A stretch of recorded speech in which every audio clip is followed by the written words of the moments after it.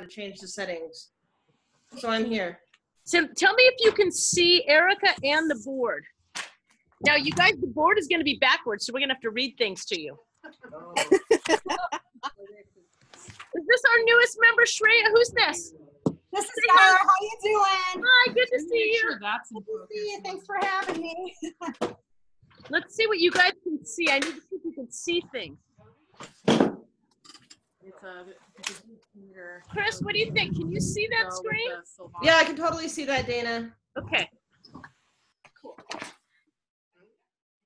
All right, guys, so we're going to get started because people are on little trajectories. This is Dana J. This is our SoundGirls meeting for July 30th. Arica Rust is leading it today. Hooray! Thank you. Thank you, everybody, for coming. I'm really excited to be here, and we're going to talk about a bunch of stuff today involving system optimization. And just to give you a little introduction, a little of my background, I work for a local audio production company based on here in the Bay Area called Sound on Stage. My specialty is systems engineering, so I wear a lot of hats because we're a small company, so everybody ends up doing a lot of things. But my passion is really like designing sound systems and deploying them. So if we're going to go through a lot of information today. So at any point, if you guys want more clarification, feel free to stop me, ask questions. Yes? Are you going to be able to email is it a PowerPoint? It's a Google Slides.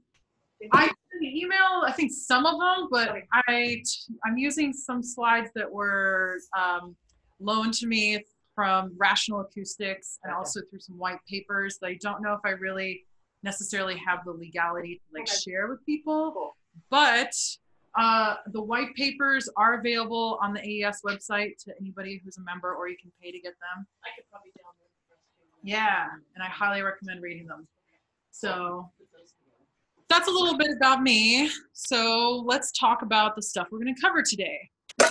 So the big things I want you guys to walk away with is an idea of what is optimization. What does it mean to optimize a system? And we're going to talk about that in terms of the live sound environment. That is what I work in. And what are the different challenges that we face in the live sound environment? What are the tools that we have in order to face these challenges? And what is the science behind what's going on? And how can we use these tools to collect data and make informed decisions with our ears? Because really, it all comes down to whether it sounds good or not. We can have all these really great tools, right? But if it doesn't sound good, we don't have a show. And then I also want to give you guys some educational training options at the end so you can explore and learn more. Right on. And hopefully want to go and find more things. Quick thing with these, you guys, everybody at home, if you mute your speaker, you won't then be like, this is meant to be a conference, right, with the software. But if you don't mute your little speaker, there's a little mute, then you'll be the front and center person and it won't be Arica. So make sure each of you at home mutes. And if you want to ask a question, then you can unmute to ask. Okay, cool. Yeah, there we go. Cute. Is there a way you can like focus on this better so people can read the screen? I'm not sure. It's kind of bright. Let's see. It's pretty bright, but I think we're seeing it a little differently than them because I think Chris said she could see it. Okay, cool.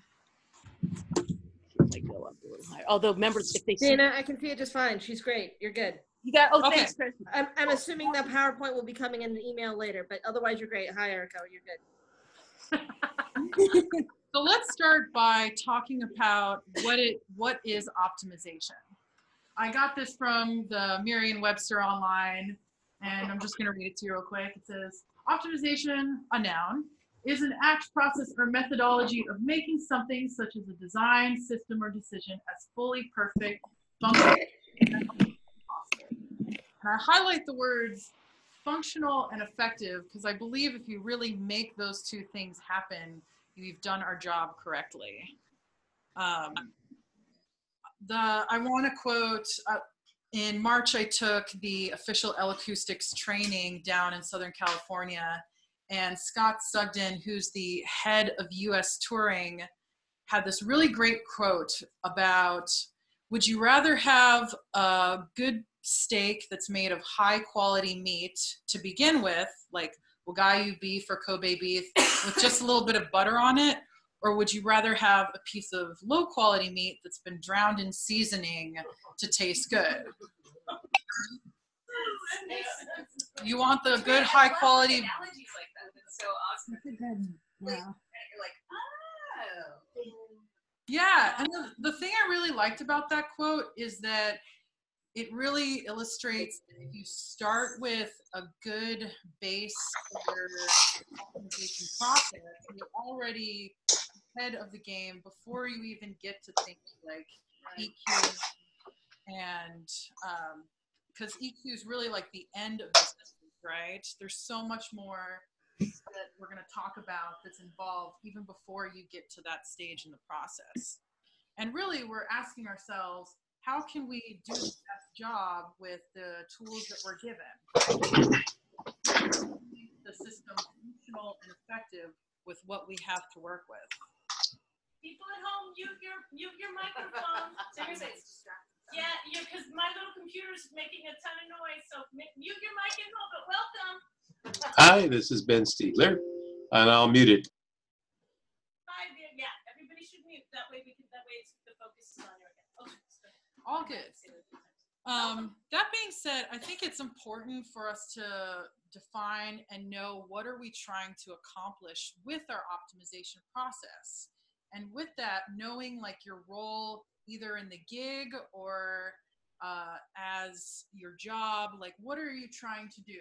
Are you the front of house systems tech working with a front of house engineer, and your job is to make sure the mix engineer has the same show every night on a tour? Are you the mix engineer and your job is to mix the show for the band and that's your focus? Or are you the monitor engineer and you're trying to make sure the band is able to focus on their music and have the best show?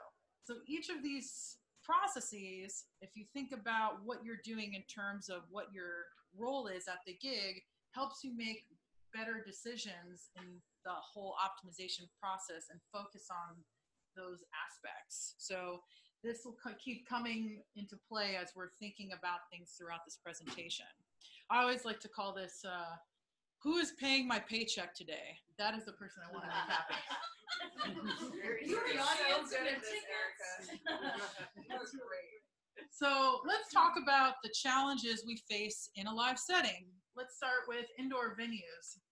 People here in the Bay Area may recognize this venue as San Francisco City Hall, one of the most challenging venues to do a show in because it sounds like you're inside of a dishwasher. And that's the problem with this venue, because it's very highly reflective, that there's all these beautiful marble surfaces. What's that? Of course, they always do. So with indoor venues, you're facing the challenges of reflections from the general like room acoustics, both with like modes and standing waves, although with bigger systems that doesn't come into play as much. But so you're fighting the effects of reflections in the room, but also things like trim height restrictions. If you're in a theater that you can only bring the PA up this high because otherwise you're going to hit the proscenium of a 100-year-old theater, that limits what you can do with the size of your array. And also roof weight restrictions. That's a whole nother thing too. I had a friend who was on tour in Europe, and the weight of the lighting and video rig was so heavy that they had to reconfigure the entire PA to spread the load out because of the roof. The roof couldn't hold all the weight. Did they really need that much lighting in video? Really? No. It looks really cool. It looked really cool, but so that it's just another consideration. How did it sound? Exactly. I mean, but all this stuff Here's is what it looks like. you have to think about when you're designing your array, designing your configuration. And then of course there's noise complaints and dB limits because everybody has the neighbor that doesn't want the concert to happen in the first place. Translations for any newbies to live sound, line array, a group of speakers hanging together in a phase coherent manner so that they spread the sound. We will actually Together in talk space? about line Good. arrays Okay, too. good. There's a whole And part dB on is it. decibel, a measurement of amplitude. Yeah, Just in case we have some new folks too. it's good. I'll just toss it in. It's okay. No, please interject. And so here's some challenges of outdoor venues as well. And you'll notice that there's overlap between the two. Obviously, you know, air absorption affects indoor as well as outdoor, but the consequences of both are very different, right? When you're outdoors, you don't have the, like, here's one way that reflections actually work in your favor, right? You're in an indoor venue and you have the added gain structure, whether that's good or bad from the reflective walls, adding that extra volume to your system, whether that's good or bad. But then when you're outside at a festival, that high frequency content is just going out and never to be seen again. It's true. It's like, bye. Boys, Right? And then temperature and humidity changes. A lot of big festivals happen in extreme weather climates where it'll be really hot during the day and really cold at night. And that, Looking at you, outside lands. right? Exactly. Yes, absolutely. Yeah. That temperature change has an effect on the physical properties of sound. And then there's limited options for placement. If you're working on a pop-up stage, there might be only a certain place you can actually hang the sound system due to weight restrictions again. So you can only put the PA in one place. How does that affect your ability to optimize the system? And then, of course, noise complaints and dB limits, because everyone has the neighbor that doesn't want the show to happen in the first place. So there are a lot of factors here, both in the indoor and outdoor venues. And what we have to think about, how can we adapt to each of these different situations? And the key for me, I believe, is building a good workflow. Sometimes we have a whole day to set up, tune a sound system, make it sound great. And sometimes you have 5 minutes to do it, depending on, like, maybe the truck arrived late and so everything is pushed back like 2 or 3 hours. But being decisive, trying to do as much as you can on the front end of your work really helps you to optimize your system even before you get to the day of show. And we're trying to build some sort of consistent workflow, doing the same thing gig to gig helps you maintain that level of consistency.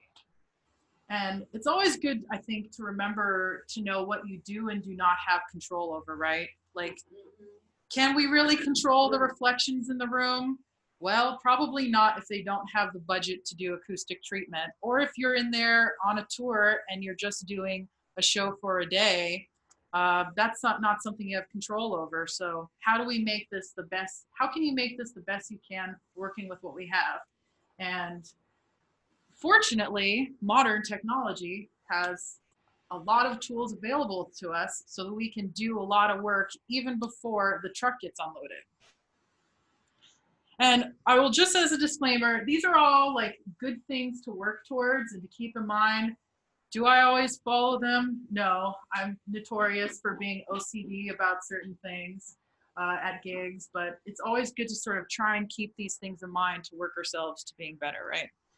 And it all kind of goes back to making our decisions. Are we being functional or effective with each of these decisions in the optimization process?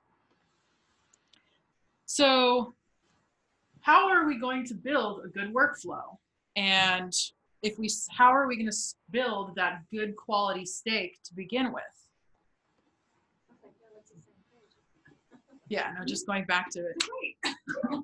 So there's a lot we can do even before we get to the gig, in like pre-production.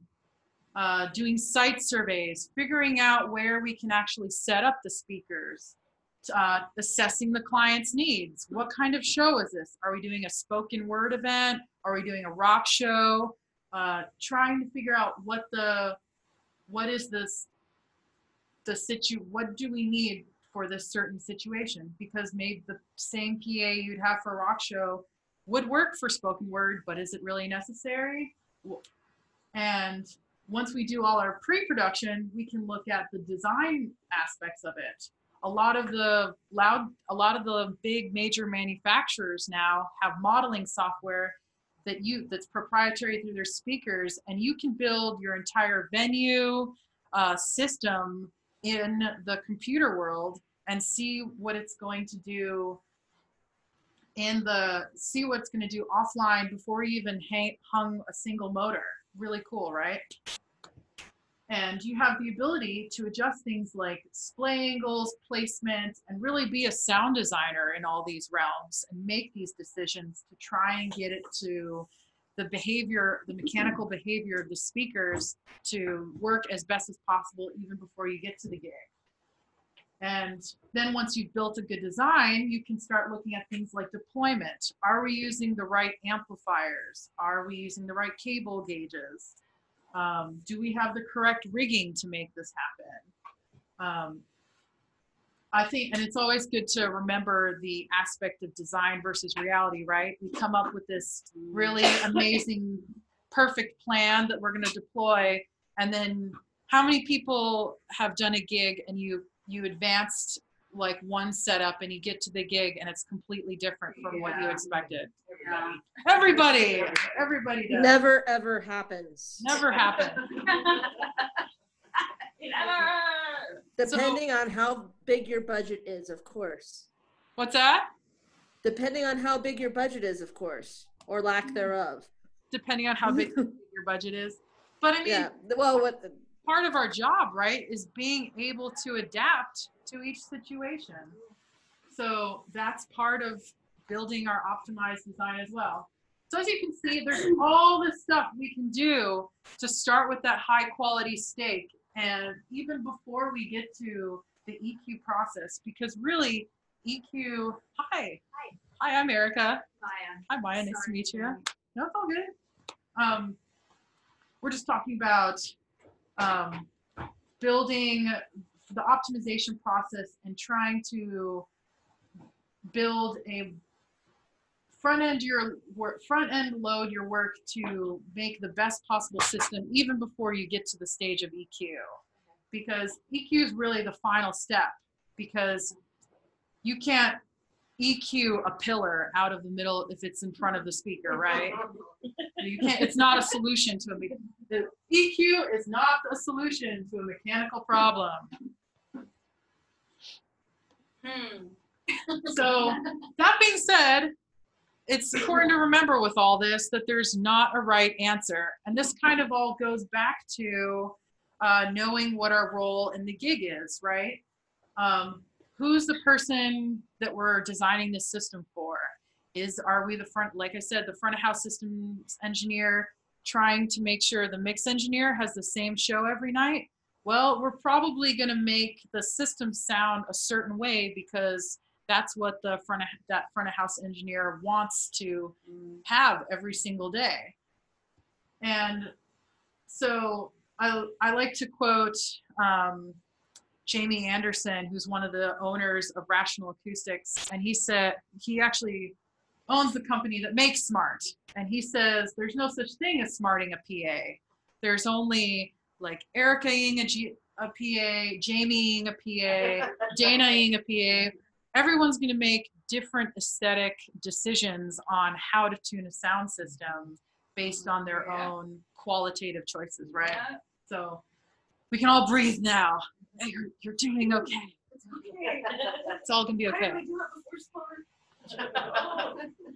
But if we remember what we're trying to accomplish and think about that in making these decisions, we can start thinking about all the different tools that we have at our disposal and how we're going to use them to get our job done. So what tools do we have at our disposal to help us collect data and help our ears make informed decisions? As I said earlier, a lot of the major manufacturers now have modeling software. A lot of them are available for free online that you can just download. And you can build your entire venue and system offline and see what it's going to do even before you get to the gig. And there's construction tools like rangefinders, measuring tapes, distos to take measurements of the venue so you can build it in modeling software. And then of course there's, high quality measurement microphones and measurement analysis software like Smart, Sim, Systune. All these things allow us to collect really scientific, accurate data if used properly to help our ears make informed decisions, because really the best tool we all have is our ears, and that's with us all the time, right? I like that. That's a good one. That's a giant right side. Giant. We're really listening on that one. So I know a lot of people are interested in like building measurement systems. So I wanted to sort of have like a slide of the different options sort of available now, because the really cool thing is that there's a wide variety of options now, ranging from the inexpensive to the more pricey options. And the key to remember about all these different devices is that they can all get the job done if you know how to use them properly and consciously. For example, I own 4 of the Behringer ECM 8000 mics. They're about $60. I don't care if somebody knocks them over on the ground as much as my iSemcon mic, but I can still get really good data with those mics, even though they may not be like have the same perfect frequency response as maybe like an Earthworks mic, because I can take averages of all that data and still get really valuable information out of that. And then on the other hand, I have an iSemcon EMX 7150, which is a flat frequency response mic about equivalent to the Earthworks M30. And it's a great mic to have just when I can only have time to use one microphone to run around. So all these tools, all these microphones do the same job. It's just a matter of knowing how to use them properly to get the data that you need. Similarly with audio interface devices, there's a lot of great options now, from the $150 Focusrite 2i2, which is a great little 2-channel interface, to the Roland Octacapture, which I have for doing multi-mic averaging, because it's 8 mic pre's, I believe. But now the cool thing is, a lot of these big manufacturers now are trying to make their systems more in-house by releasing these devices that do all the measurements within their own systems. Like Meyer Sound has Sim for taking measurements and working with Meyer Sound equipment, which I think you said you were familiar with, right? Yeah. And in April of this year, L-Acoustics just released the P1, which is a front-end processor, audio bridge, matrix, mixer, everything. And it does all the networking, processing of L-Acoustics gear, and measurement stuff within their device. So all these manufacturers they're trying to make your job easier. They want to give you the tools so that you can succeed. So it's important to learn how to use these devices to get that data and help you achieve your job. And this slide's just kind of for fun, because there's, even wireless systems, right? You can go anywhere from having a wireless electrosonics for when you don't want to run 400 feet of cable in an arena, or you can have your helpful assistants run your microphone around for you. Thank you, stage hands of the world. I have a model always telling them. Like, oh. Hey now, I resemble that remark, Arica.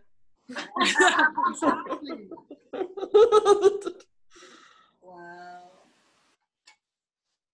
So I think it's, as you can see here, there are tons of options available for you to help, and they're all tools that you can use to help with this optimization process. And so now the question is, how do we collect data, and what is the meaning behind the data that we're collecting? Sorry, can I just ask really quick? Yeah. What was that? That middle one looked wireless.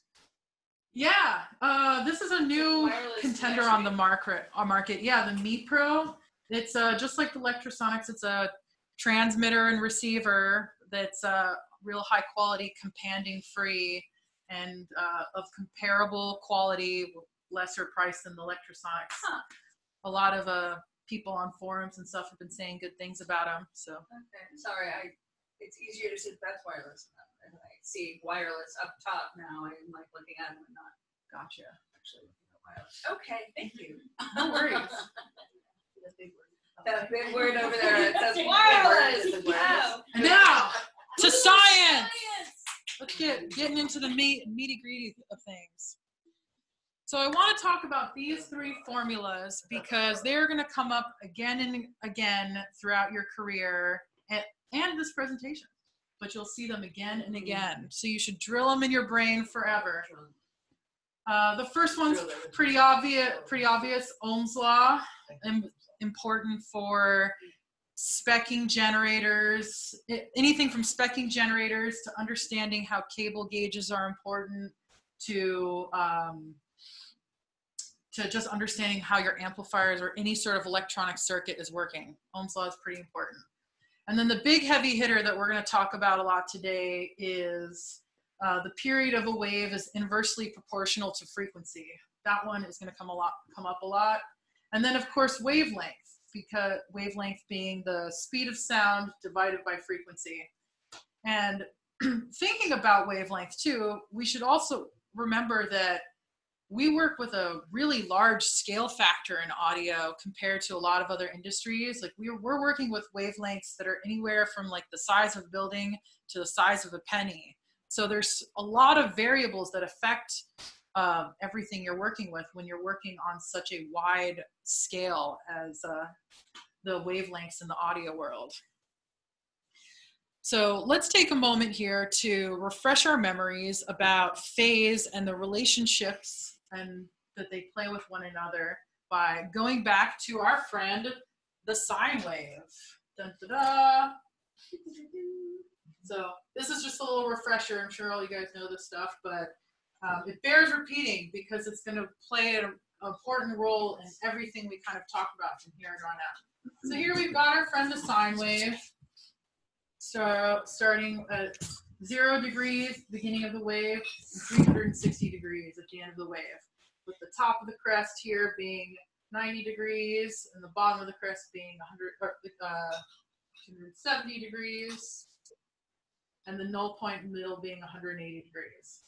Now, this is basically a graphical representation, right, of air molecules moving back and forth. So if we think about it in terms of constructive and destructive interference, we think that we remember that when we have two waves that are that are added together with both 0 degrees of phase offset, they actually add together and you get plus 6 dB of summation. So if we draw, we're going to go here and draw what we call the phase wheel. So here's 0 degrees or 360 degrees. Here's our null point of 180 degrees. And when you add two waves together with 0 degrees phase offset, we get 6 dB of summation of the two signals together. And then, of course, when we add two waves that are 180 degrees offset, we get infinite null, right? With they completely cancel themselves out, or close to infinity. But then there's this region, 120 degrees plus or minus at 120 degrees, where you get about anywhere up to 3 dB of addition between these 2 points, right? This is 120 degrees on either side, and then there's this region kind of here on either side of 180 degrees where you get weird destructive interference going on when you add these waves together. Is everybody following me? Do you guys see understand how this summation and how this relates to wheel? We're all there. Everybody home, you can ask a question if you need to too. Yeah, feel free online if you need any clarification. Okay, so it's basically like whatever the degrees of two waves with each other is going to factor in whether or not it's constructive or destructive interference, essentially. Yes, the position of the two signals and how much phase offset they have from one to another is going to play a huge role in whether they're constructive or destructive. Okay, cool. Thank you. So by understanding this relationship between signals, it helps us determine how signals are going to interact. Can I just ask a question? Yeah. I'm not super familiar with this stuff. In that first example at the plus, they equal, is that just a more exaggerated wave? Louder. Yeah, exactly. Basically, since there's no time offset between the two, you're getting an increase in amplitude of the two waves. So they're adding together to make a bigger wave. I see. And the other one, when you say they're canceling each other out, is that, but you can still hear them, so that's destructive now? It's destructive, but you actually, like, if these were exactly the same frequency, I'm just going to pick something random here, like a 100 hertz sine wave, and you added them with a 180 degrees completely offset, you would hear very little sound. Wow.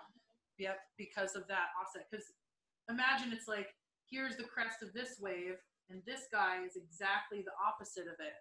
And so when they add together, they're nullified. Last question, what makes some of them start by going up and some of them start by going down? Time. From change in time. And we're going to talk about that a little bit more in a minute here, and a little bit later. Yes, it's all phase is a relationship to time. Okay. Another quick question, because this is looking kind of familiar from a live sound class that I did. I would hope so. It's yes. It's kind of reminding me. Yeah, well, thank God I had a competent teacher. But I remember, it was a while ago, but I'm remembering something about how cables have like a grounding, something with grounding in them, where it's like the 180, they're like the signals like reversed of each other, and then that's what helps like ground it out. I think I'm remembering something about that, but I don't think I'm remembering what it is correctly. A little different, that kind of phase. Yeah, I think you're thinking of like someone describing how phase works in terms of electrical phase. Phase, Probably. Three-phase power. Yep. And that's kind of different. That has to do with like balancing the load back on the neutral. And okay. We won't really, I'm not going to really get into that. Yeah. That's more dealing with like electricity rather than like acoustics. Yeah, that's electronic, but I mean, that's all the same math essentially. Okay. But we're talking about a graphical representation of sound pressure level of air molecules moving back and forth. Okay, that makes a lot more sense. Thank you. Yeah, good questions, you guys. Yeah. So how does this apply to our friend, the line array? This image here is from a great book I recommend everyone reading, Bob McCarthy's book, Sound System Design and Optimization. And one of the things he talks about here is how in a line source, and we're talking with these specific examples of an array of speakers in a line shooting out from one another. In this picture, it's actually 8 speakers. The farther you go out in distance, the more all these elements are going to start overlapping and interplaying with one another. So the relationship that they have either in phase and time is going to start mattering more the further out you get in distance, right? Because here in this picture you see on one level of what he calls the parallel pyramid. You have 8 single speakers, and then you progressively move further off into distance. In the distance, more and more of these speakers are starting to interact with one another, where you have suddenly 7 two-way crossovers. And when we talk about crossover here, we're not talking about a electronic crossover like in DSP. We're talking about an acoustic crossover where 2 systems are meeting, right? So you have the acoustic crossover of 2 speakers, or each of these speakers interacting more and more the further away you get, up until a certain point in the distance, you have all 8 of those speakers in your line interacting as one. And they're essentially becoming one giant speaker or a point source, right? And so whether you're having constructive or destructive interference, the further you get is really going to start to matter to you, right? And how it sounds. Joe, that's why they call it the cheap seats. The further away you are, the worse it sounds. Or not so much anymore. Exactly. Now it's getting better. Because as you can see here, here's a better illustration. The constructive and destructive interference, whether it's good or bad in that scenario, will decide whether you're getting coupling zones, summation, or isolating zones between the speakers the further you move away. See how all the wave patterns are interacting more and more the farther out you go? And so this behavior also is illustrated in Fresnel zones when we talk about line array behavior.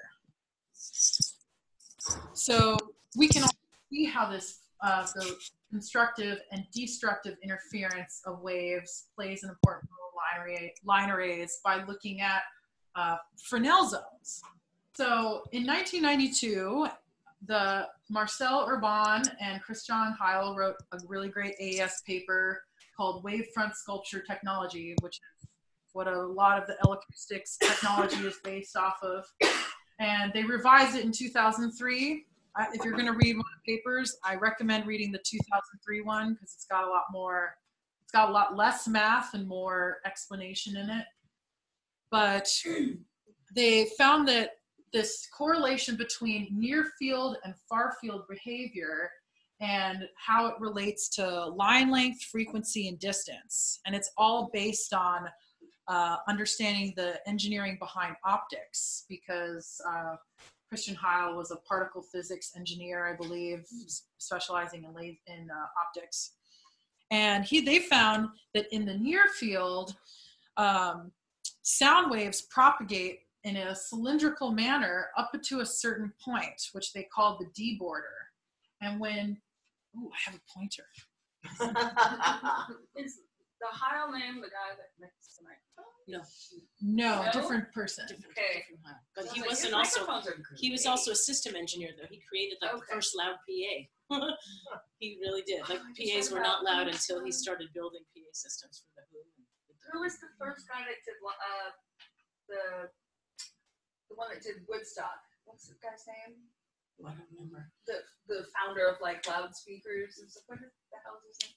Not Klitsch. That was. No, I'm sorry to interrupt. I'll think of it.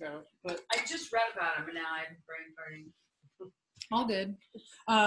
So basically, they found that up until a certain point, which they called the D border, you have this near field behavior where sound propagates 3 dB of loss per doubling of distance, which is contrary to what we know with the inverse square law, right? Where you get 6 dB per doubling of distance.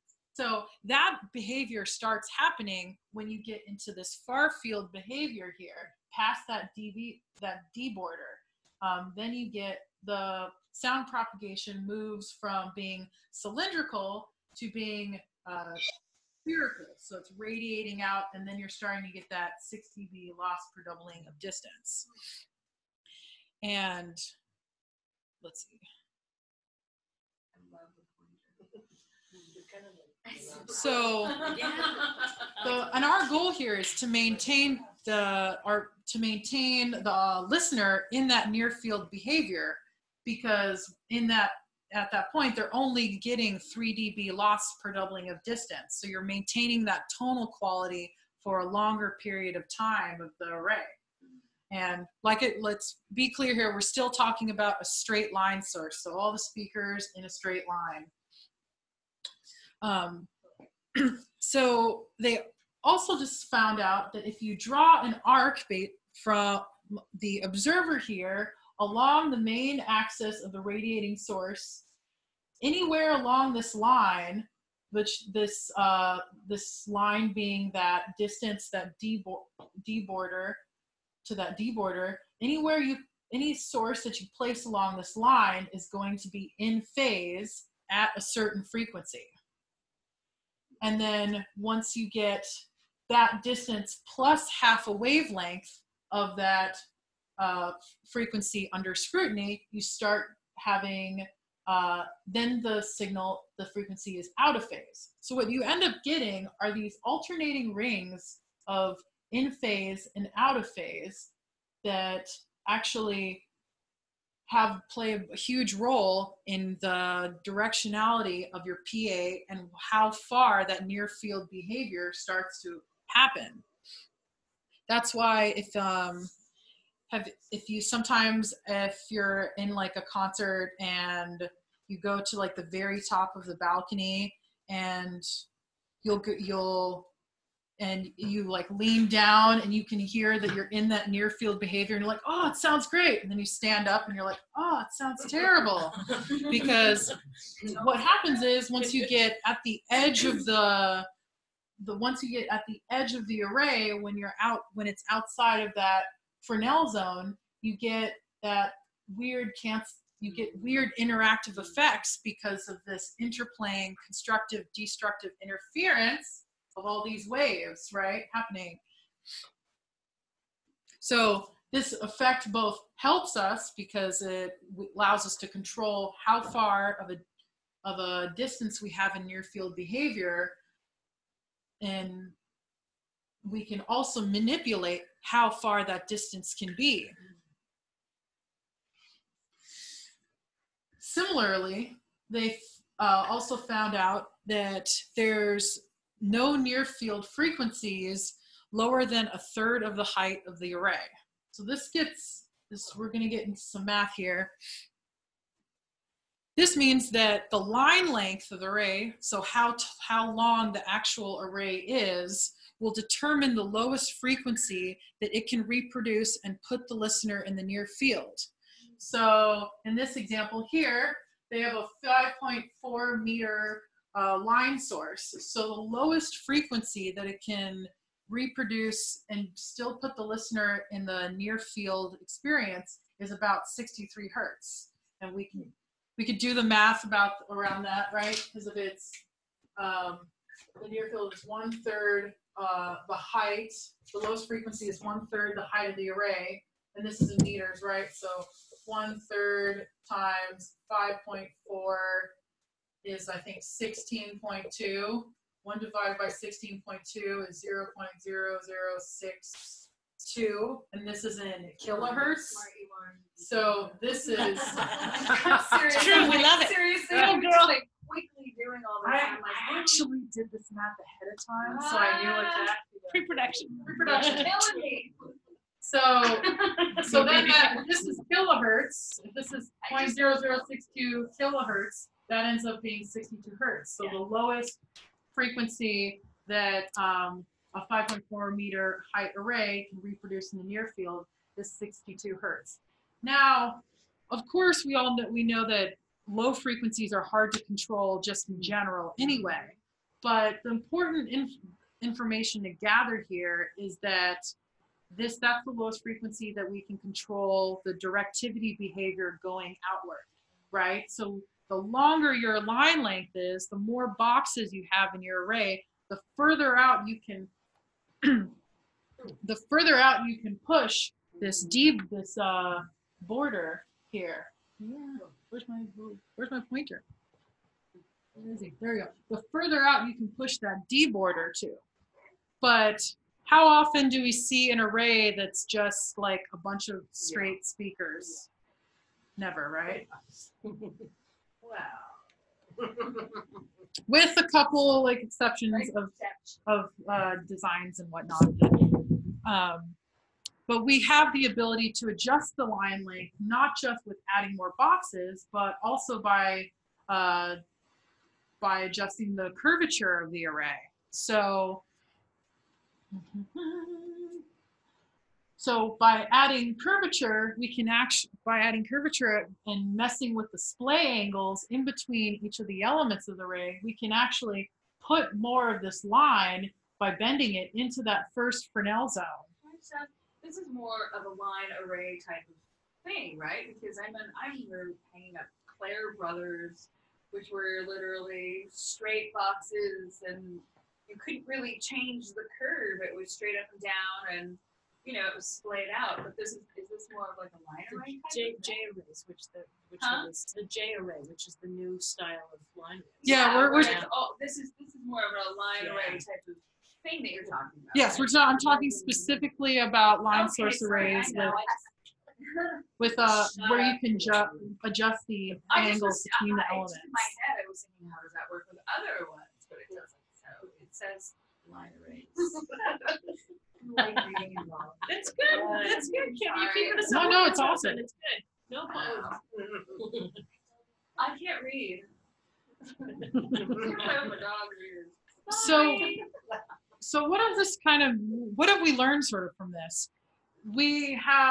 So not only do we have these tools that we can analyze our array, but knowing kind of the science behind the mechanics of how the array works, we have different mechanical options that we can change, including the line length for the application. So we can add boxes to create a longer line length to give us more directionality over a wider frequency response of the array.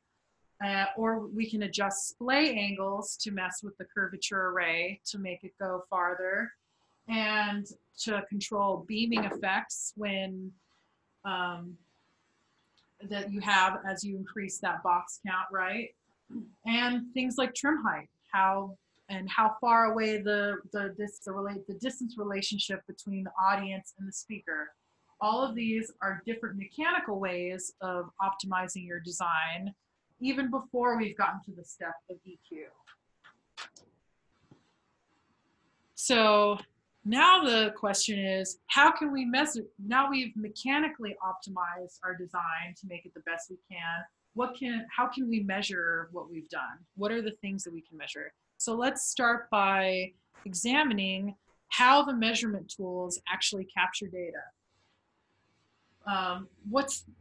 In order to know how this data actually is collected, let's first look at the different systems we can measure. So here's a gig I did recently that I think is the same picture as the beginning one. No, this is different actually. This is the Greek theater, and you have, where's my pointer? Come back, pointer.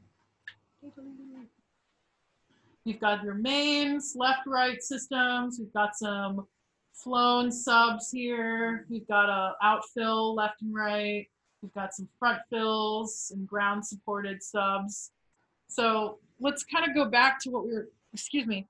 Is that subs across the front there with front fills on and then subs on the deck?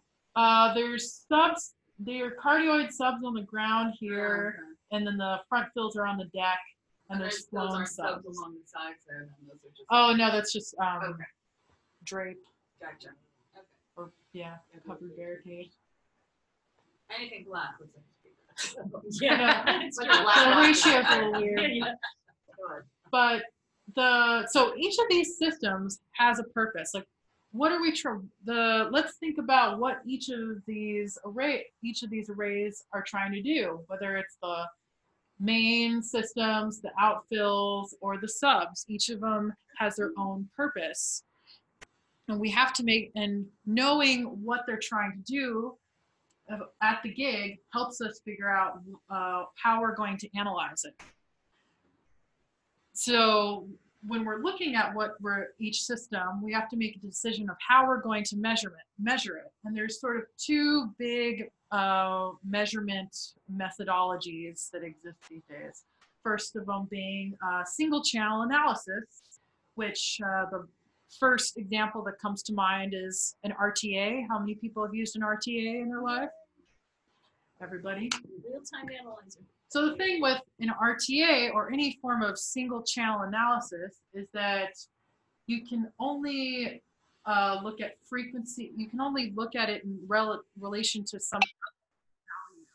There's no comparison between two different systems. It's all in reference to some absolute value, whether it's frequency, content, and amplitude. You're not comparing two different things and seeing a change here. Whereas opposed, if you want to see that difference, you have to use some sort of dual channel analysis to compare two different signals in the system and what the difference is. And that usually requires a measurement in comparison to a reference.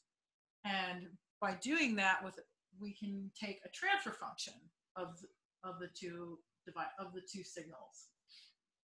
And the most common way of doing a transfer function of a measurement versus some sort of reference is we're usually measuring the input of a system versus the output, right? So the reference being whatever the input is into the system versus what you're measuring in the output. Most common way transfer function we're probably doing here. So what are the measurement systems doing?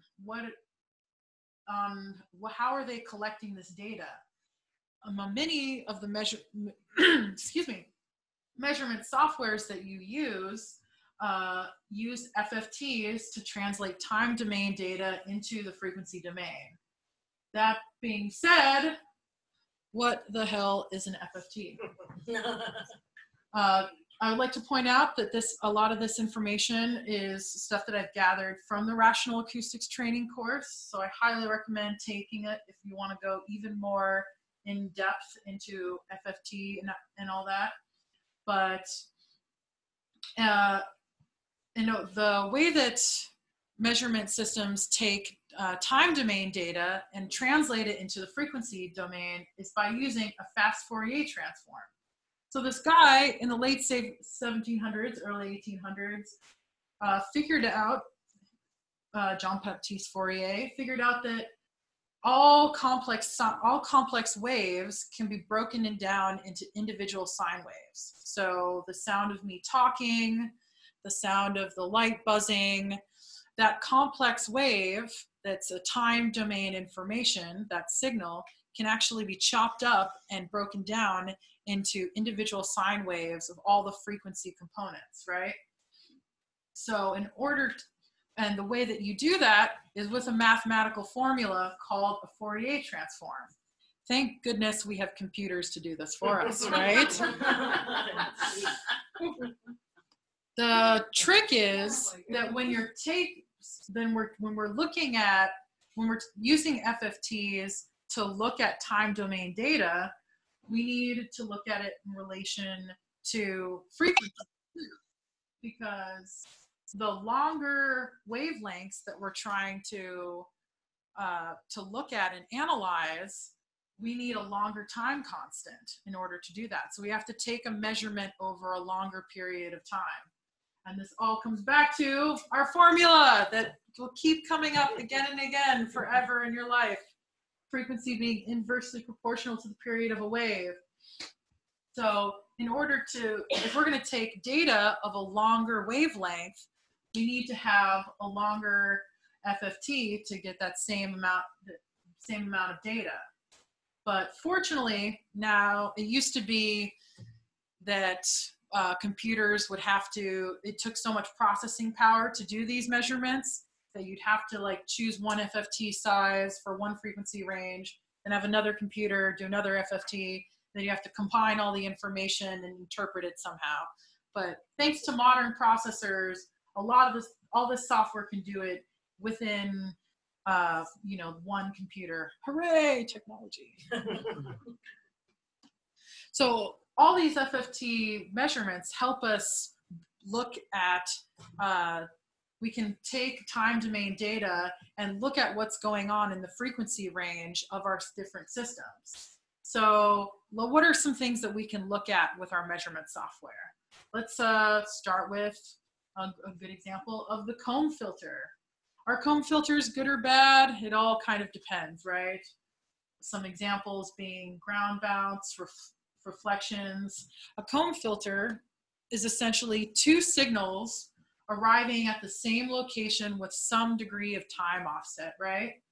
So let's say you set your measurement mic here on the ground and you're playing pink noise through a speaker, and you're probably going to get the signal from the direct signal from the loudspeaker hitting that microphone, but you're also getting the signal of it bouncing off the ground into the microphone as well. And that change in delay in time is actually equivalent to a certain frequency. Why is it equivalent to frequency? Because it all comes back to the formula you'll remember forever and ever.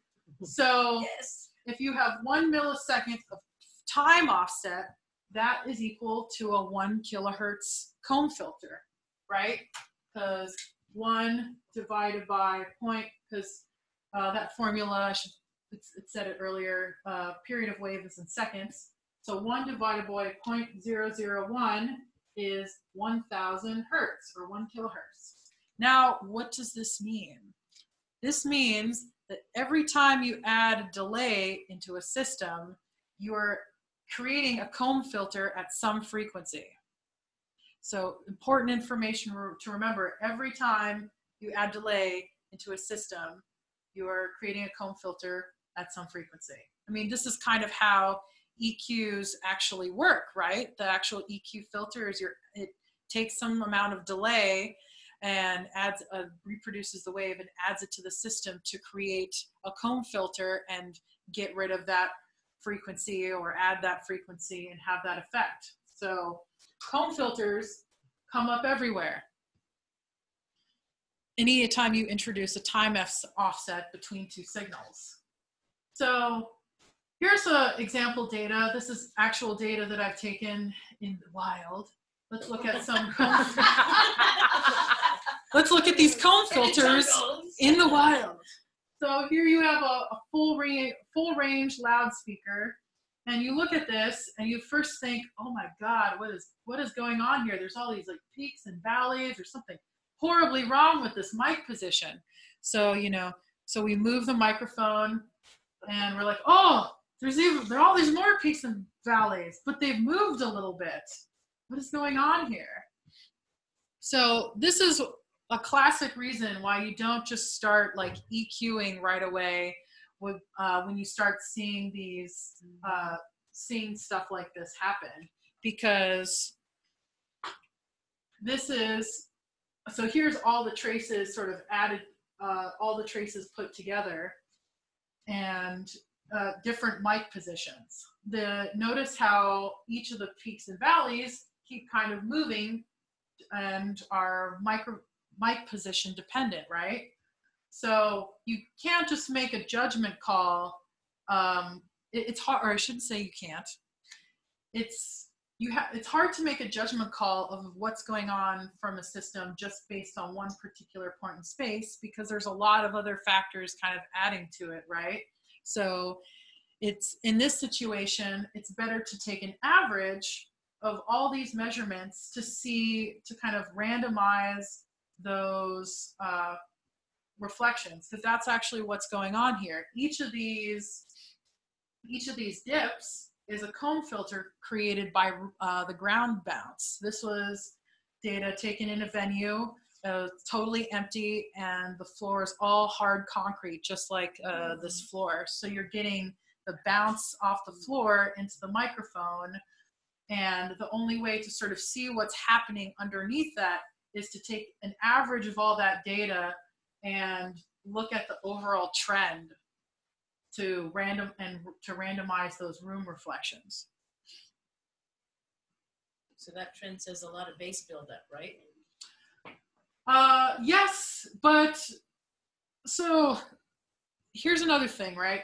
Think about, there's this sort of focus, I feel like, on making a like flat sound system. Oh, we're trying to EQ it to be perfectly flat, but our ears aren't perfectly flat, right? They're logarithmic in how we hear.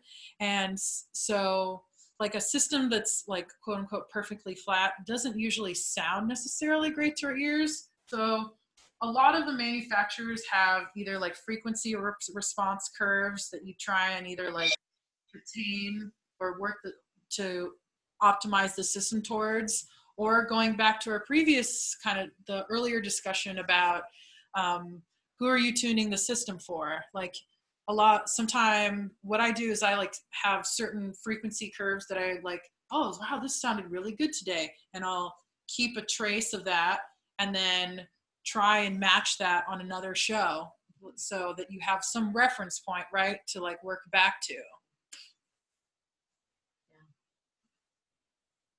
So looking at that data, we were able to see a time offset between the two separate signals in that comb filter and try and come up with a solution. And the solution kind of depends on what's causing that comb filter, right? I know it was ground bounce because I was there in that situation, but what really caused it? Is it ground bounce? What's the solution to that? Add an audience. Is it the comb filter caused by two systems that are close to one another and they're interacting a lot and creating a null at certain frequencies? Maybe move the speakers or delay one system so that they're working more in time and in phase. Or is it the comb filter caused by room reflections interacting with your system? Maybe get acoustic treatment if that's something in your budget, or find a different venue.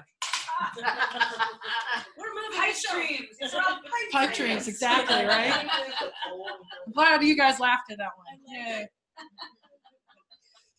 So another example of data that we can collect with our measurement devices is we can look at phase offsets. The most common example being looking at subs to mains timing, or looking at subarrays.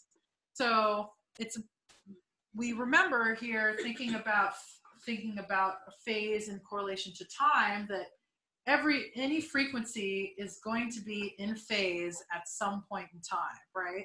So when you're making these decisions about phase, lining up your phase traces, or making some sort of timing decision, you have to choose a point in space to make these decisions, right?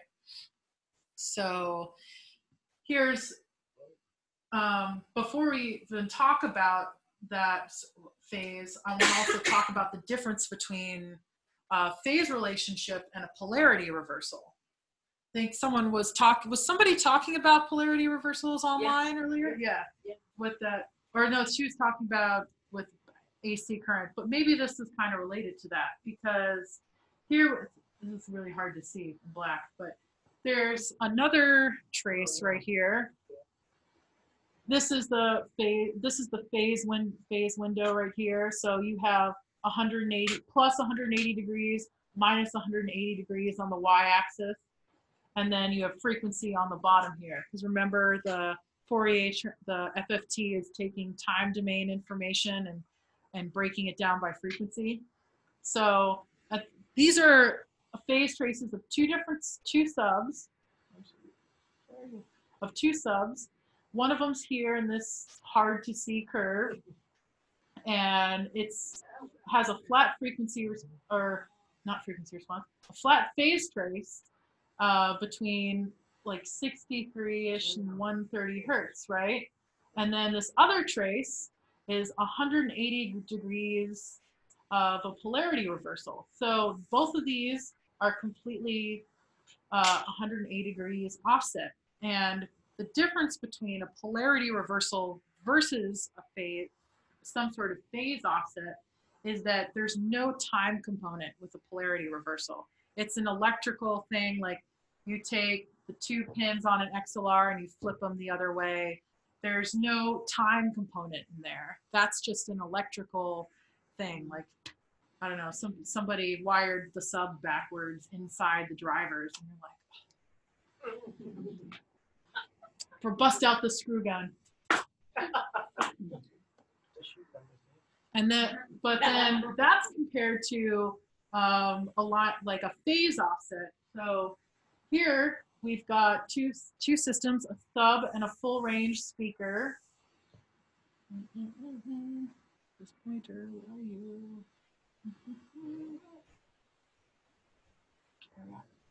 Almost had it. Between the 2 screens, huh? There we go.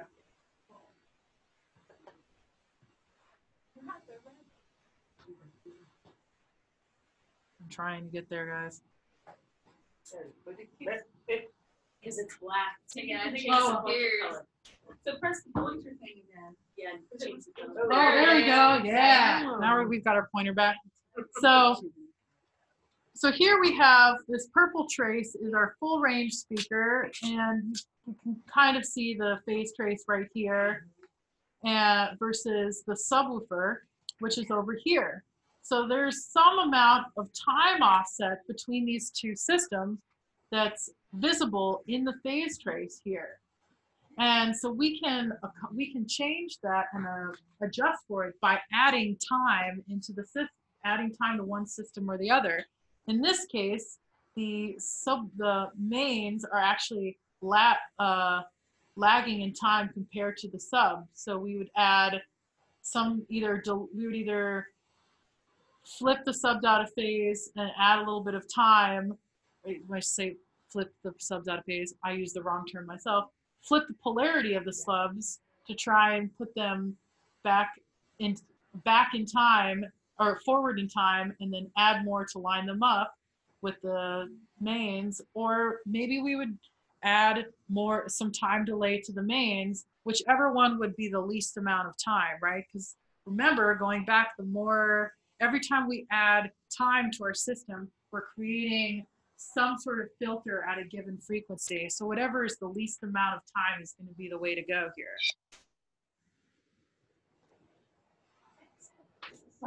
Bye, Heather. Yeah, good to see you. Thank you for sticking around.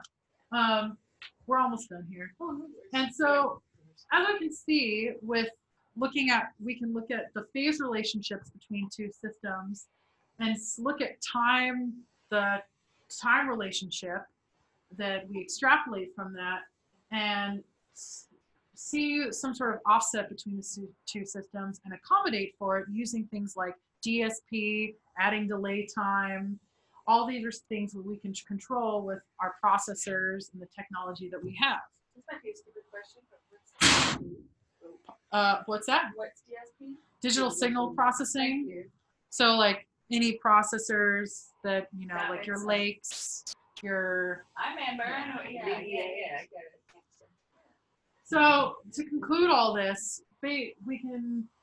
where we've kind of dived into here is that our optimization process really begins with addressing mechanical issues in the system.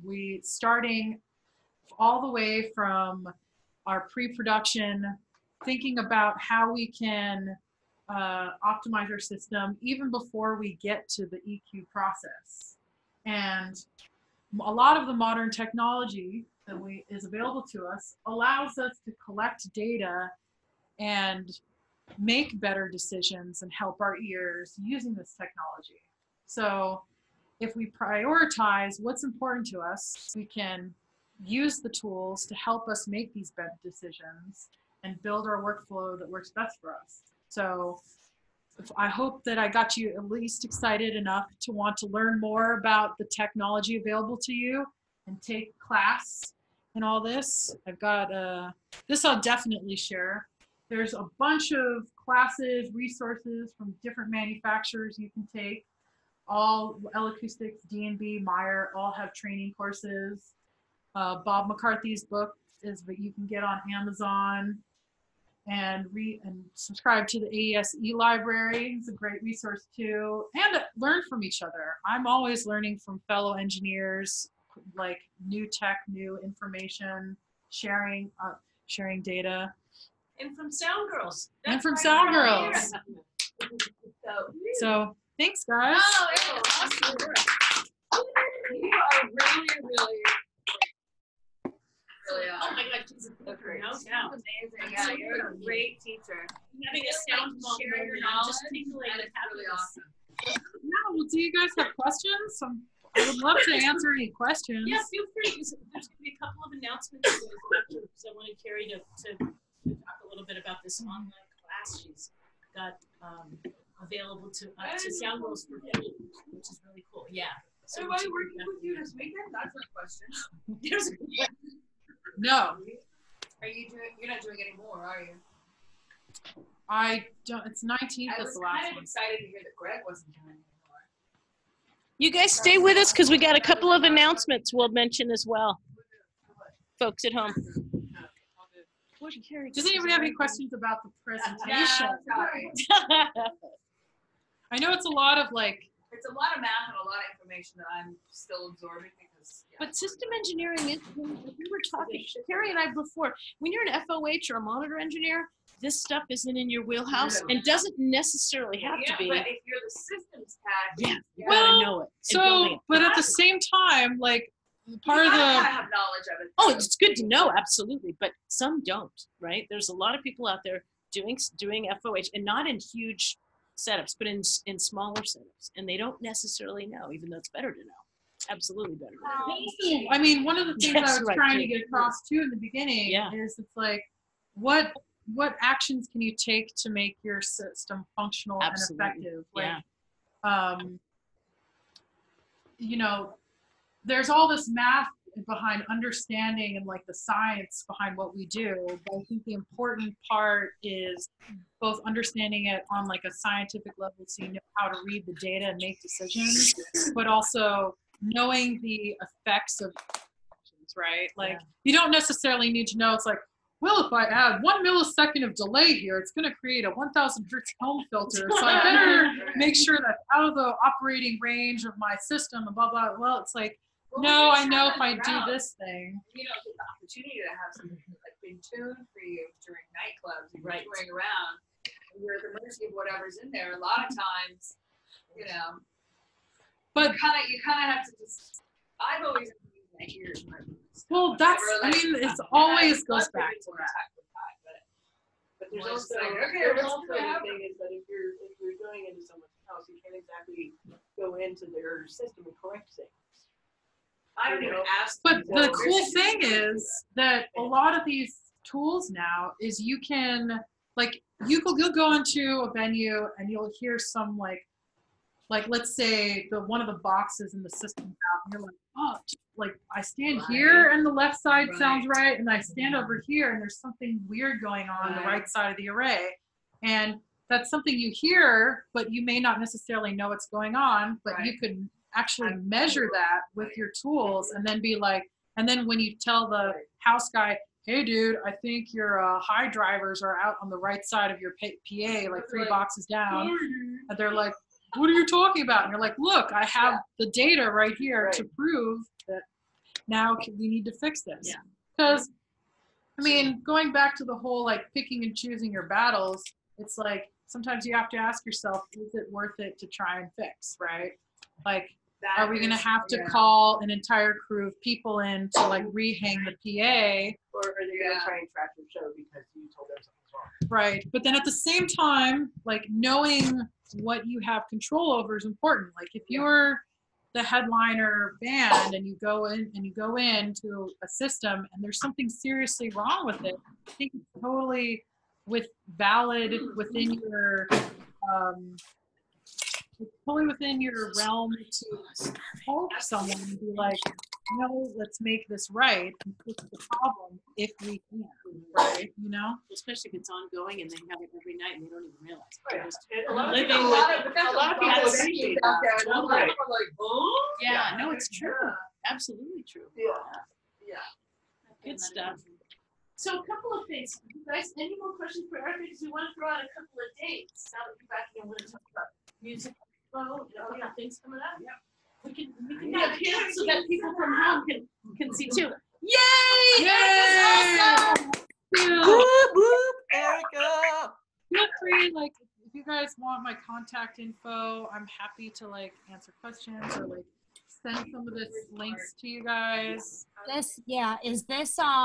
Is there a place where we can like give you, if we're like out of state or not at home, where we can like give you like our email address to like get this PowerPoint and then to be able to like contact you with any further questions after reviewing it on our own? So was the question, how can you give me your contact info so you can ask questions later after looking at the PowerPoint? Yeah, and like in order to get the PowerPoint and everything too. Yeah, so the deal with the PowerPoint, I don't know if you guys heard it earlier, is that like some of those slides are taken, like scanned from the book, and I reference them, but I don't know if like legally I could distribute them to everybody. Okay.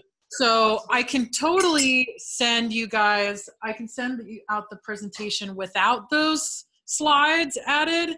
And then I can provide links to the like AES papers where like Waves from Sculpture Technology is. We have copies of Bob McCarthy's books. Oh, In nice. our lending library. Oh, Did you guys hear that? cool. The Lending Library of SoundGirls has It's 2 not copies of the online. book. So the lending library, if you go to our website, it's under resources, reading materials. You can go to it. It has a list of the books that we have available. Awesome. Chat it, you fill out the application form, we'll send it to you. You have 30 days to use it. Longer if no one else wants it. If someone, the next person that wants it, you send it on to them. Did you That's guys so hear this at cool. home? Did you guys hear that? Mm-hmm. There's a lending library if you go to the soundgirls.org site. What book is it, Bob? Oh, sound system optimization. It's deep.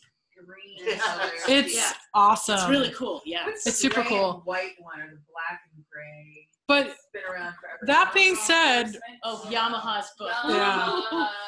I highly That's so recommend much to read. if you read Right, Bob's it is. book Like reading Chinese. to also like cross-reference and read read the paper on wavefront sculpture technology with Bob's book and like read some of the other, because some of the writers, Bob's a Meyer guy, so he's going to come at a lot of this information from his perspective, working with a lot of their technology, just in the same way the paper by the L-Acoustics guys has a lot to do with like their technology.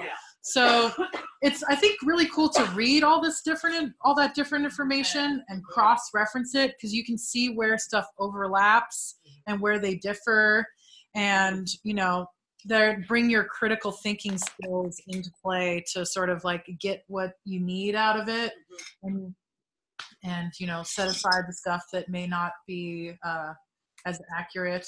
Yeah. Or you. For your system, for what you're working on. Yeah, Yeah. or just stuff that's like specific to the stuff that they work with, Yeah. kind of thing. Do you mind that I put Yeah, your email? yeah, So you please. guys There's at my home, email address. Arica Rust, ARICARUST @gmail. And I'll That's the way for her to have your email. I can send out an email with I'll put a link to the Google Doc thing. Cool, without I'll make a new moving those version things. Yeah. Oh, very cool. and send it out That's to really- everyone. That's nice. You guys, there's something really cool coming up November 10th. Music Expo. Louis Mastriacci. I can't say his name. There's a lot of letters in it. He puts this on every year. Music Expo is November 10th. It's a Saturday all day, and it's over at Expressions. They use Expressions in all the rooms there. I know. But good times to go see it. But this year, SoundGirls has one of the rooms. Oh, that's great. So maybe a little presentation again at that, because you get a huge amount of people from all over. But we thought in the rooms, you guys, the rooms, we're going to have all different types of little workshops and stuff, and we're getting a booth, a little table. So it'll be fun. It'll be really good. Lots of different people go to this thing. I think last year there was about 450 all total, all day. Yeah. He does them in Boston, Miami, Nashville, and San Francisco. Who is he? Loic, he works for Twitter. He's actually kind of what's his title? I can never remember Loic's title. He's not a way up muckety muck, but he's like deals with a lot of their getting the Twitter name out there and other social media. He's very, very, very big part of that. But then he started this some time ago, and this is his main baby. But he's part of the Audio Engineering Society planning group for the Bay Area that I'm part of as well. So a lot of times we're partnering up different things with SoundGirls, and all these people are so open with SoundGirls because she's made a ton of connections. Gary's made great connections out there. We got lots of manufacturer connections. And if anyone wants me on a panel, yes, recommend another one in the panel. Let us know. Cool. Really wants to increase women. Yeah, he's great. So yes, we've been working with them. We worked on Boston and Nashville. Well, Nashville's coming up, and Miami this year. He's great. There's also volunteer positions too to do other things, but I think we'll be pretty busy if we've got a room and a booth too, which is really good. And our members can attend for free. So. Yes, that's awesome. Yeah. It's fun. Like last year, there was Piper did a couple mastering things. There was one on archiving. There was Isotope came and did a plug-in presentation. There was all kinds of stuff. It was really good. It was really interesting. Where does it? Keyboard, look, some manufacturers there. Yeah, Expressions and Emeryville. Yeah, which is, it's good to carpool over there. There's not a ton of parking. Where is Expressions from? It's in Emeryville. Yeah, It's on Emeryville, Hollis Street. Close to, I mean, it's kind of in between a couple of things. So it's not easy to park over there. They used to be on what? But they have the Emery Bay Go Round, the bus that goes right past the Expression from good. Bar. I'll have to ask you that then, because that would be good to put out. Oh, there's Chris. Hey, Chris. What else? Hello. Tomorrow there's. Yes, this is the online class. Yeah. So tell them about it, hon. I'll write it up here. So, I'm sorry. I have to work in the morning. I'm going home. Okay, so the online class. Okay, there's an online class webinar tomorrow being offered by the Production Academy, which the guy Scott that started it, he's got a whole series of videos for people starting out. But he's doing a webinar with one of our members, Amanda Davis, tomorrow. She's the house engineer for Janelle Monet and Tegan and Sarah. Oh, so I haven't seen it, but it's going to be a question and answer format, and he's just interviewing her. So normally it's only available to the people that have signed up for his online courses, but he's offering SoundGirl members to attend for free. Oh, how great. So what time? I believe it's 3 p.m. our time. I think it's 6 p.m. Eastern time.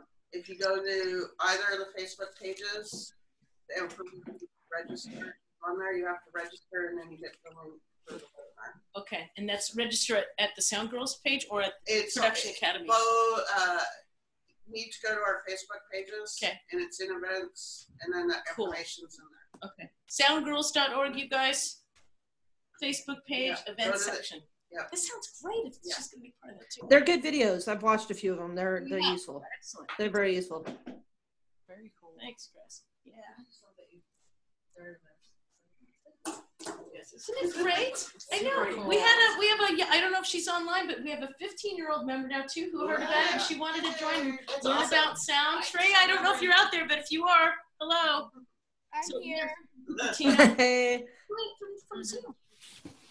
Yeah, I love that people can come in from everywhere. Yes, I know. It's great. Online portion. Hey there. There she is. You guys did. Hey there. There's one of our newest members, everybody. Wow, cool. Yeah. Yeah, it's a good show. Okay, so let's see what else we got. Wow. I'm working with that band tomorrow. I'm loading them in, and then I All right, any more? Should we say goodbye to everybody at home? You guys, we'll send everybody out the information that Arica had when she's got the link already. Yeah. Yeah, and I'll send a little list of all these things too. Good to see everybody. Awesome. Thank you very much. Thank you again, Dana, Thank Arica. you so much for coming. Thank you. It was Thank you awesome. much. Bye, Arica. Great job. Bravo. Yay.